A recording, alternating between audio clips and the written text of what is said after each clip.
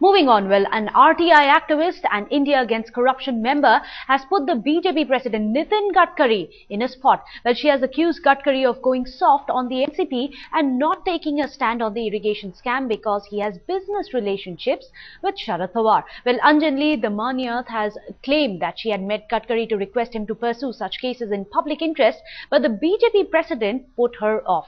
Well, she claims that Gadkari told her not to push hard to expose the scam. Damania was one of the two whistleblowers who dug out the scam after her farmland that was with her for more than a decade was taken over by an irrigation project. मैंने उनसे कहा कि आप irrigation scam को expose क्यों नहीं करते? So he said, see, that is not my job. I said, no, but your MLA, Mr. Kirit Somaiya is filing a PIL, and we have heard that you're stopping him from filing his PIL.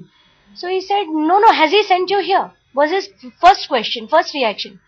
So I said, no, he has not sent us here. We ourselves have filed a PIL, and we feel that if even Mr. Somaiya does that, it will be a great support for us. So he says, no, that guy is absolutely an eccentric guy. He doesn't know what he talks. He has an inflated ego. He shouldn't be doing anything like that. Max to max, he should talk about it in the assembly. If he feels too much for it, then he should take a press conference. Nothing beyond that. These jobs are only to be done by NGOs. So I was actually upset.